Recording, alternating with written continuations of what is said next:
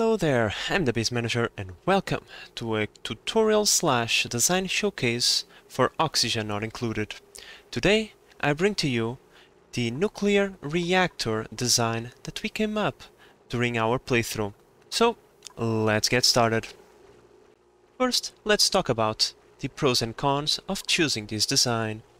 One of the major advantages of this design is the fact that it can be modular, which means it can adapt to your needs. For example, this is the hybrid version of the nuclear reactor design.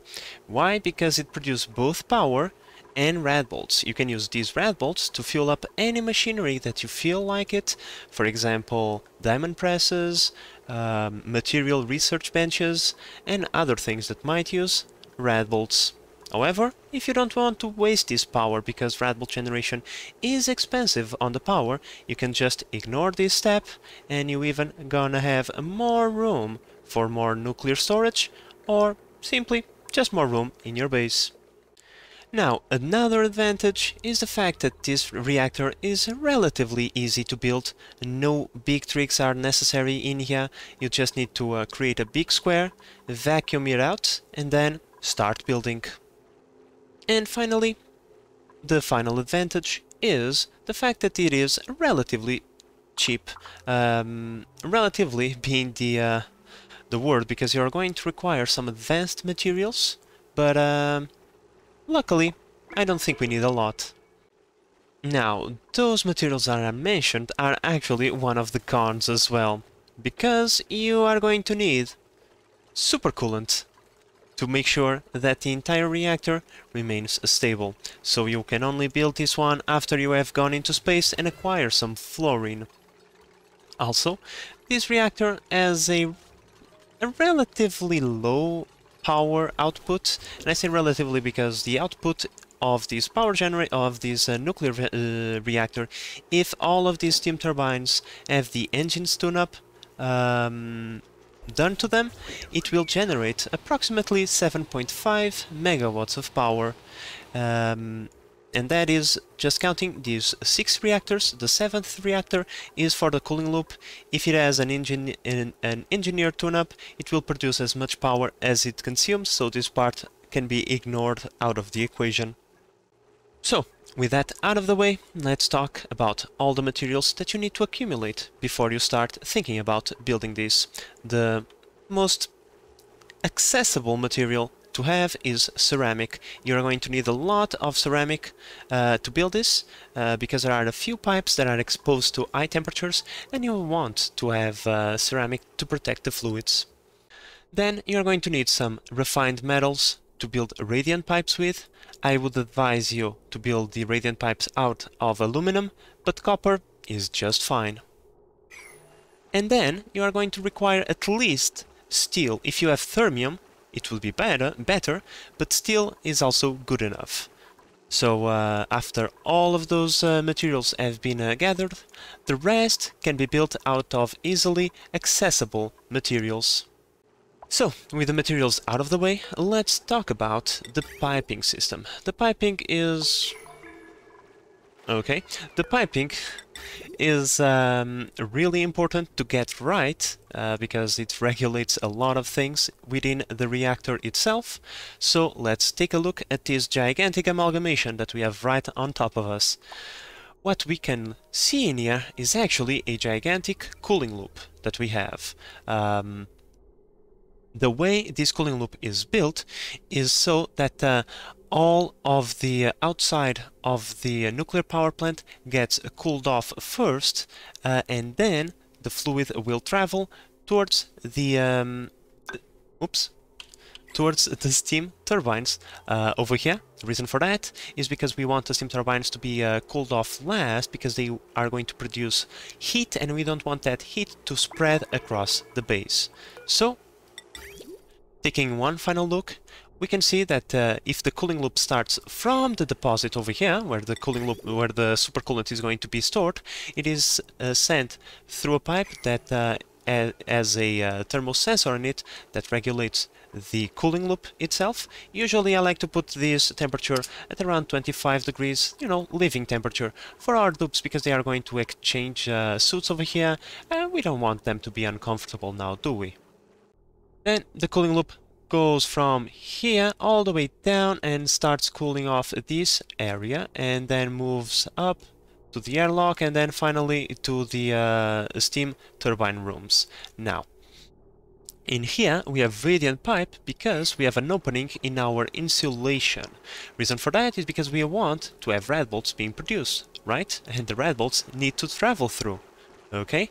Now, I know that the devs gave us this, but don't use it. Serious, don't use it. Okay? It's made out of plastic. It's going to melt. So, yeah. You can use several liquids over here. I like to use petroleum because it's more easily available. Some people like to use naphtha because naphtha has a good insulating properties, but in order for you to get naphtha you need to melt plastic, and you know, if you don't want to go through that effort, just use petroleum or oil. The boiling point is high enough that it won't become a problem. Okay, so more than the cooling loop, the pipes also comprehend a couple extra things. One of them is the waste transport and storage. The nuclear reactor produces nuclear waste. Go figure, right? That nuclear waste, it is useful at first, but we don't want it to accumulate too much. That's why we have two separate waste chambers. The first chamber comes directly from our centrifuges over here, because the centrifuges produce depleted uranium on its liquid form, very hot. We don't want to handle it, so we will send it into its own storage. And by the way, it is a minuscule amount, so this storage will last you a very long time. Then we have our nuclear waste storage. The nuclear waste is regulated by an automation system that we are going to take a look in a little while. But let's just take a look at the piping first. We have a pump over here that is turned off. But if we turn on the pump will send the nuclear waste via this pipe to the other edge of the nuclear reactor. This is important to balance the temperature within the reactor itself. So, yeah, we need this. However, as I said, we don't want to keep all the nuclear waste around. Eventually, it is going to fill up this small pool that we have over here, and we want to send it into its proper storage. That's why we have this liquid shut-off right here. And before we speak about the automation that regulates this area of the map, let's just finish with the pipes first. So, we have... let me just get rid of that, because it's a... yeah, dupes, go take care of that. So, we have the final piping, which is for the water system within the reactor itself. So, we all know that steam generators turn steam into water.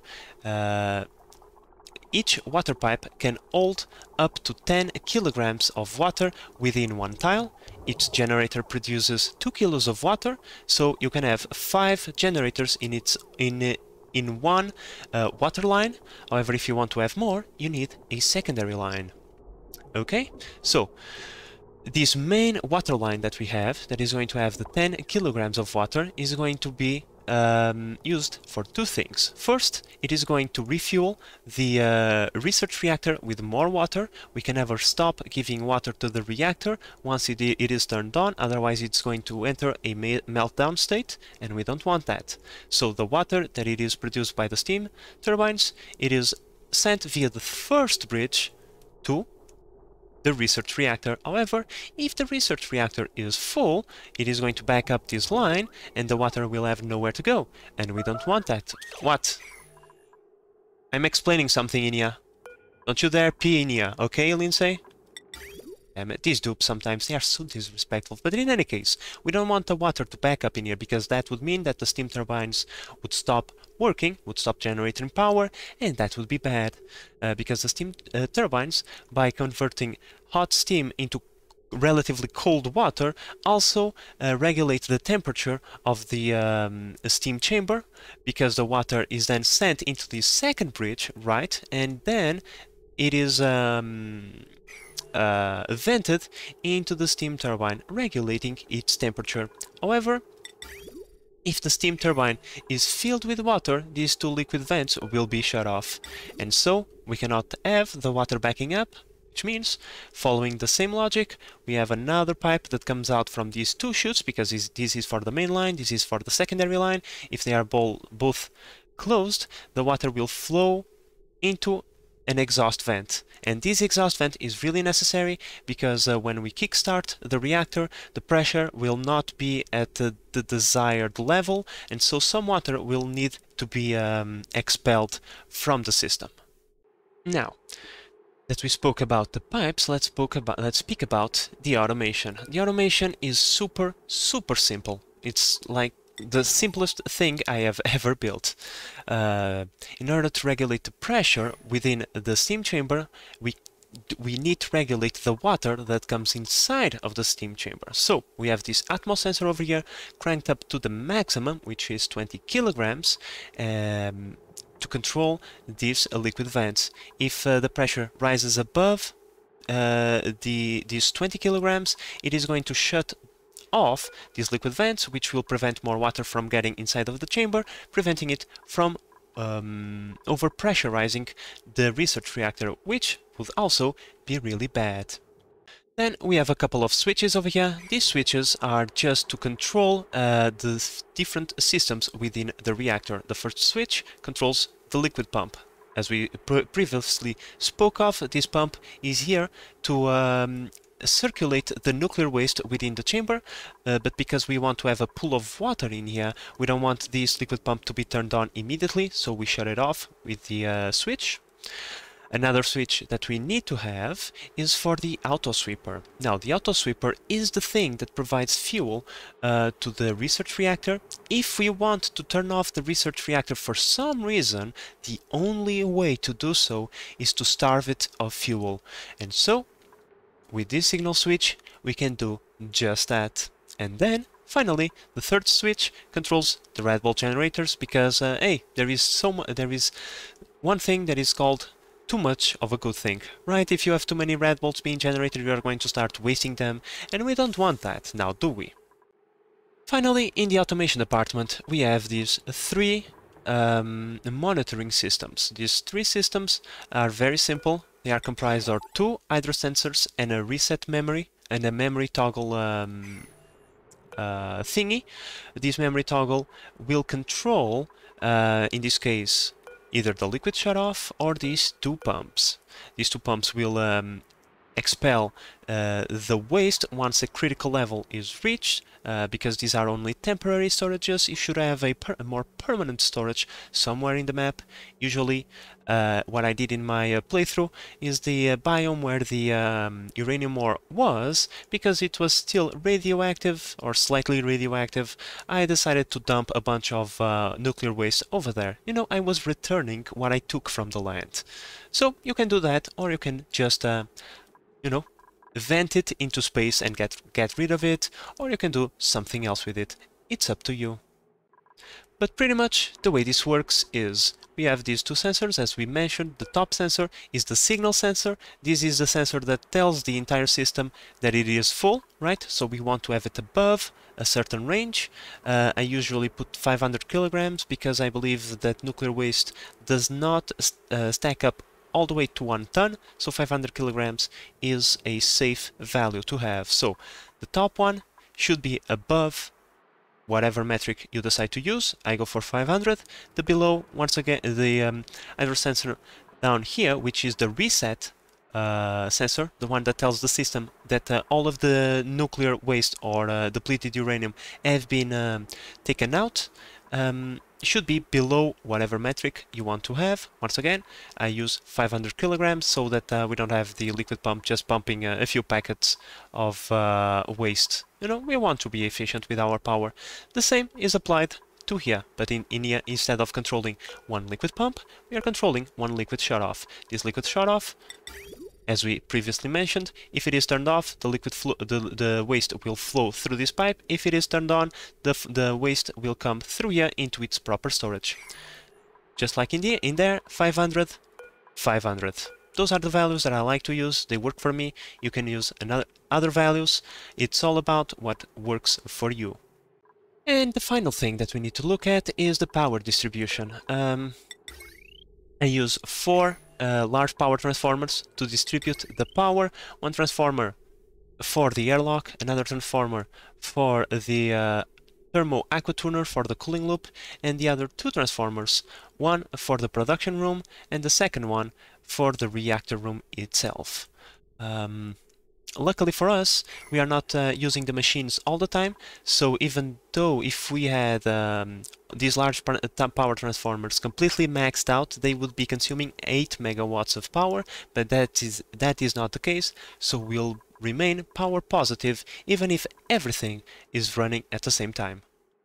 And finally, there is just one final thing that we need to discuss, which is this rail over here. You don't want your dupes to manually input the fuel into the reactor because that is not consistent. The dupes might be asleep, they might be busy. You don't want that. You want a auto sweeper to take care of that for you, and that's why you have this rail.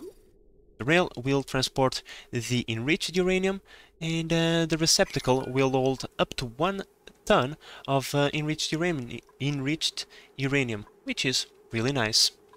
So, with all of that said, the most important moment and the moment where things can go wrong is when you kickstart this reactor. So, let's do just that. So, first things first. Do you have water inside of your nuclear reactor? It is of the utmost importance, because the research reactor expels extremely hot water. It expels water at 500 degrees, and your machinery, well, it just can't hold that kind of temperature now, can it? It can't. So this small pool of water over here will tank that temperature for a while, and it will make so that the temperature within the steam chamber rises up slowly so that none of your machinery gets overheated. Second thing, make sure that your cooling loop is actually full. So let's do that right now. Let's fill up our cooling loop. Now guys, once your cooling loop is full, you don't want to have a full liquid reservoir of supercoolant. You kind of want to have between 200 to 300 kilos of additional supercoolant, but you don't need more than that. Remember, supercoolant is expensive, right? Especially in survival. In here it's free, but in survival you have to fight for it.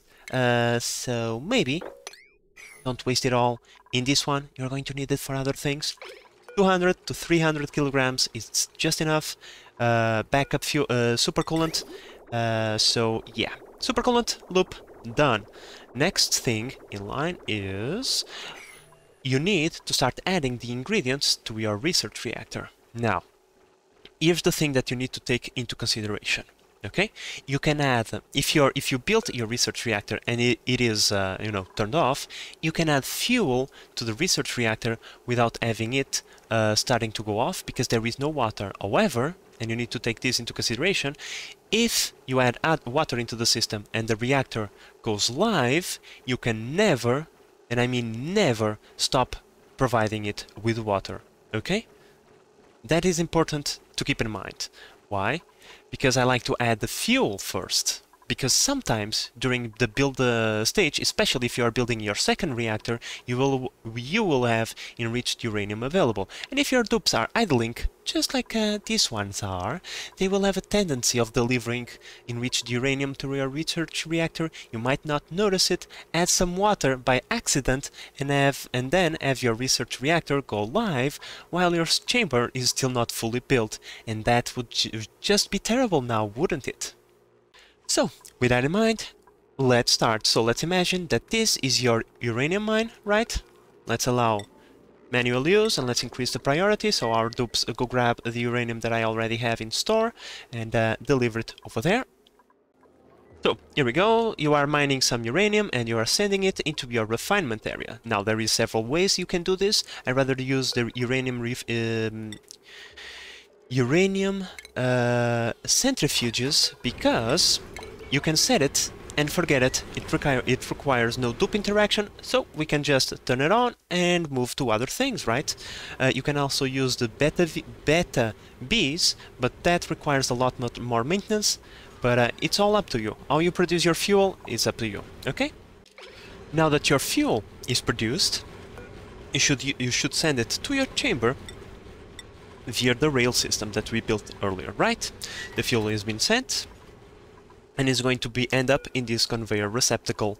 Now we can turn on the signal switch for the auto sweeper so that the fuel can start being added up. There we go. See, the fuel was sent, but the temperature is not rising because there is no water. Okay?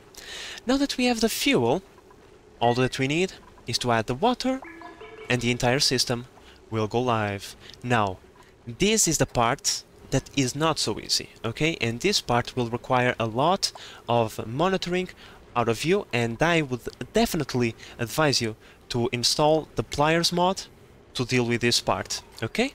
Because, well, the system has no water in it. We need to provide that water from the outside. This represents your main water tank or your water supply, wherever you feel like your water should come from. This is what that represents, this pipe over here, right?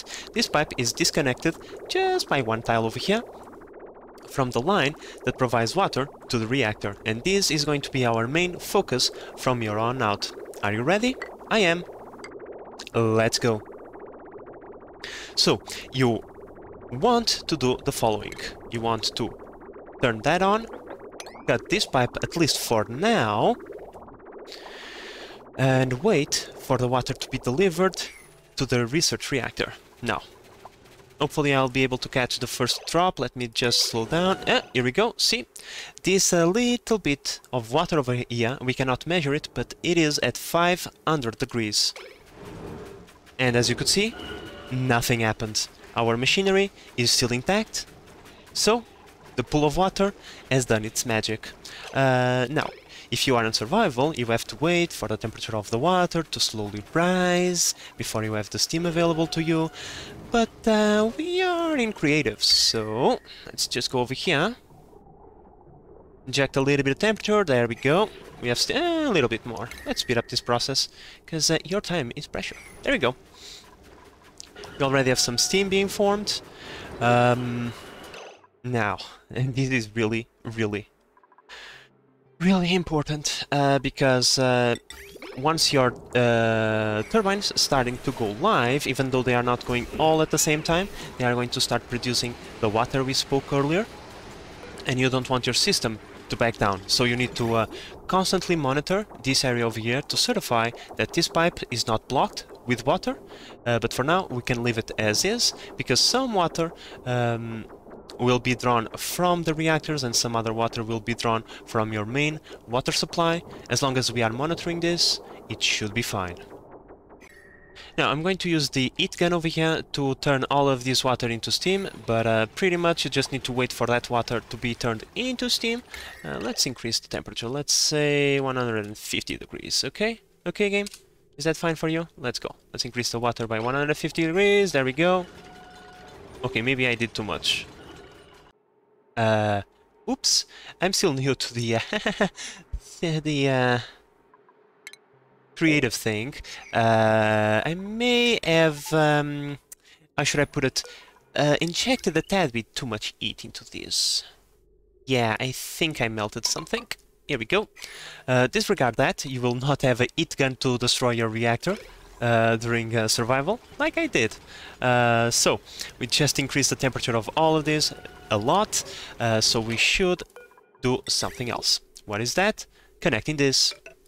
Because the position of these liquid vents is no mere accident. They are here for one purpose, and that purpose is to cool off the materials, the stuff that we have over here. Because unfortunately this area is going to be rather toasty in comparison to the rest of the steam room, and so you need a little bit of water to be dropped in this area to keep the temperature of your machinery in check. Okay, but once the temperature has reached a certain point and all of your steam turbines are up and rolling, what you need to do is go into your pipe view, disconnect that, And from now on, the system should be entirely self-sufficient. Now, there might be a few moments where your Atmos sensor will go off, as we just seen. That's because we added a tad bit too much water into this system, because, you know, we were having water come in from the outside, we had that pool of water. It is only natural that we may have a little bit too much water. But that's okay. That's why we have this system. Any excess water will be purged out of the system, and eventually the temperature is going to stabilize. However, and it is really important that while the pressure is stabilizing, if you decide to go for a closed system like this, you need to monitor also the temperature of your machinery over here. So far the liquid pump, it is within acceptable ranges, so I hope that the pressure will drop soon and everything will turn on the way it should be. Now, even though the temperature and pressure is relatively stable, you don't want to turn on the liquid pump just yet. In order for you to turn on the liquid pump, you need to have a nice pool of nuclear waste first, and the reason for that is because that water that is coming out of those vents may be catched by the liquid pump if you don't have nuclear waste in the way. But if you have nuclear waste, because it is so hot, it is going to turn immediately into steam, and it's going to be very difficult for the pump to remove it from here. So, a few cycles have passed, and now you have a good pool of nuclear waste over here, right? Now the time has come to turn on the final piece of the system. The piece that is going to completely regulate and stabilize everything within this chamber. As you can see, these steam turbines are outputting more power than these ones because the temperature over here is greater. We still haven't reached the maximum capacity that this steam room can reach.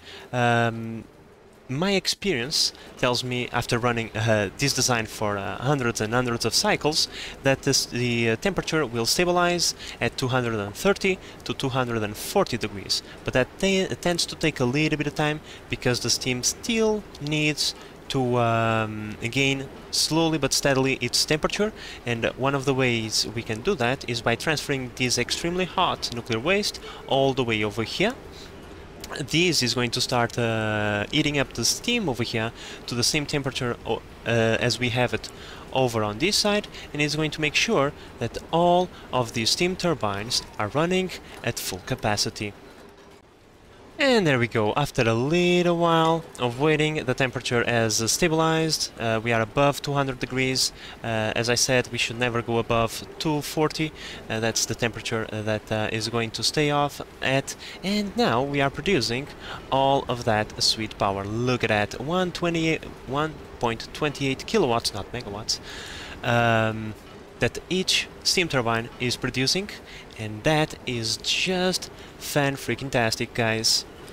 So, I think this is going to be it. Like I said, guys, I have run this generator for hundreds of cycles. I never ran into any issues with it. Eventually, I would advise you to replace the steel things that you have inside of your generator for thermium, if you have access to it. If you don't have access to it, just leave it be. Your second reactor can be made out of thermium. The steel will hold on just fine. Don't worry about it. And yeah. So, now, let's just do a final analysis on this reactor. Let's cut some fat. Let's just call it like that, because, you know, this is the medium version of it. It's not the deluxe, but it's also not the base module, right?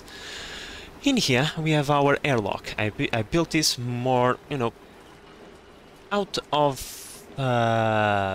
you know, for us to use the lead soot dogs, because truth be told, the radiation in here, it's not that serious. It's not that serious. You can see in there, barely safe.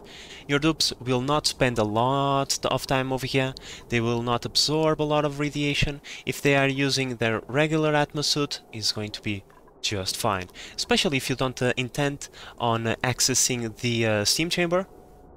Then you don't need this. I would still build this because, you know, it looks nice, but you don't need it.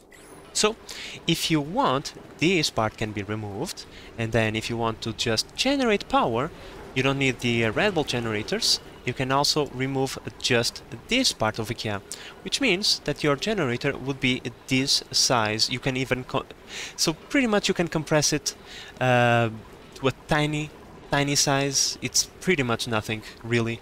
And in my opinion, this is one of the greatest advantages of this design, is the fact that it can change to suit your needs, whatever those needs might be.